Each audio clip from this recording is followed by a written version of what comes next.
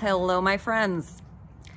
This week's Torah portion is Tetze in the book of Deuteronomy. It's teaching us about mostly laws of war, but at the beginning of chapter 22, there is a mitzvah that I really love, that it says if you see your fellow Israelites, ox or donkey, going astray, you can't just ignore it. You have to actually make an effort to return it to them.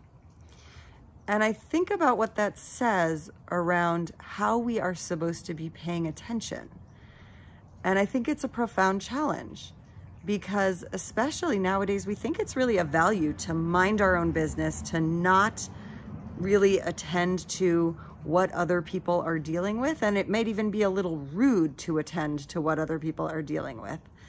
But to follow this mitzvah, we would actually have to be paying attention to know where our neighbors' animals belong, what animals go with what people, and to trust that if we find that animal and we take it to our house and we call the neighbor will be grateful to us and not say, hey, mind your own business.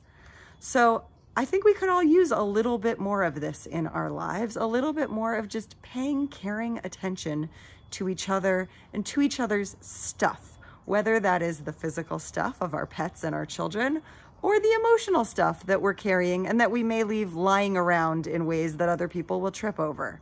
So, challenge for the week, when you trip over, come across someone else's stuff, check in with them about it. And don't just mind your own business and be on your way. Shabbat Shalom.